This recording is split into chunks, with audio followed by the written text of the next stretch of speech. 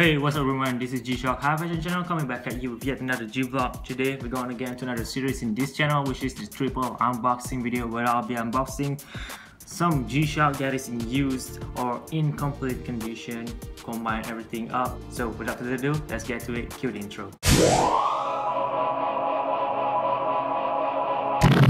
Alright, you guys notice here we have a Heather Color Series B, BMW SUPRA and a FROGMAN. You guys probably asking me, why do you still add in this model into this video?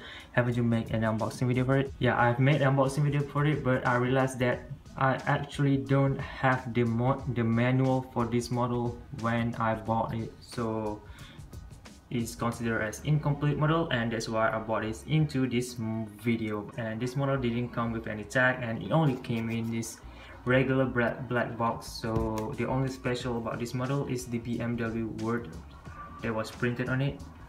And I'll relook everything back. The printing on it is pretty incredible. You guys notice there, it went all the way into that band hole over there and stopped right in the middle of it, not all the way through, and at the back it all just normal. This is based on the Heather Color series, and yeah, you guys already see it. Moves next to FROGMAN. I bought this FROGMAN used. They come in a complete condition with all the band, the price tag, the manual. This is it, the box and everything.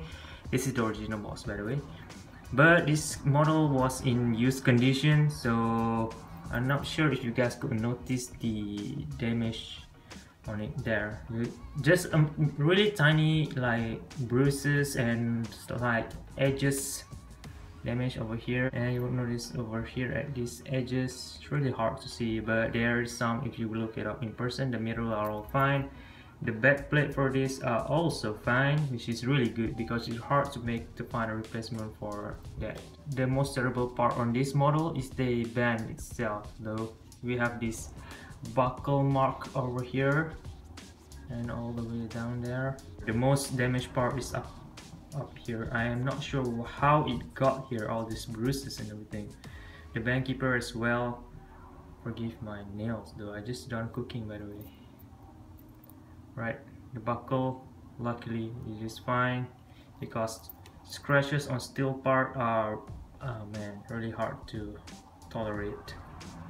Alright, they're all just fine. They are functioning really well. Everything is fine. That's basically on this part. This model is currently getting into the dead stock market.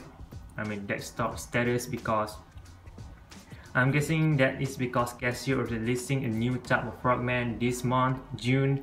So that's why they are stopping this production over here, because a lot of new better one is coming out. So maybe that's why.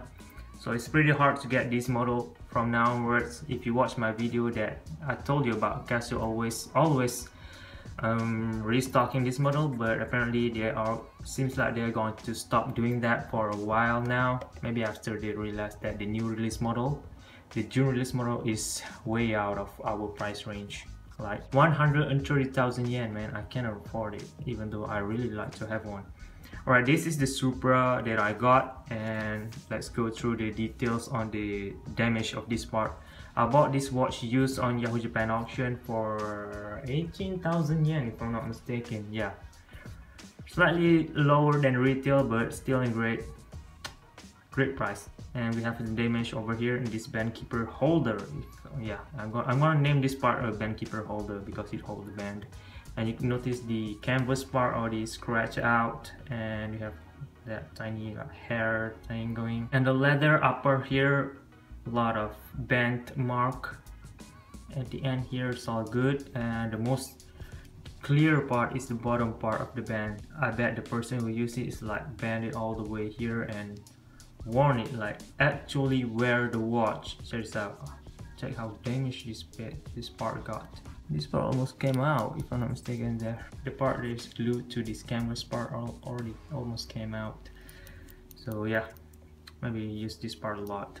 Here, the bottom part of the band, we have some dirt mark. I think I'm going to clean this thing up after this. Wait, alright, here it is. Same condition, but luckily the band keeper are all good, not damaged or broke at all. Check, the glue is all fine.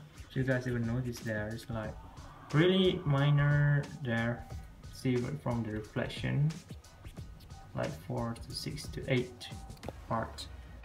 Upper part, minor, like tiny lines of scratches. That's all on this part, but still in great condition. And I bought this so that I could show you guys how to make. Oh man, yep, it's good. Oh, thank God. And I'll see you guys in the next one. This is G-Shock High Fashion channel, and out.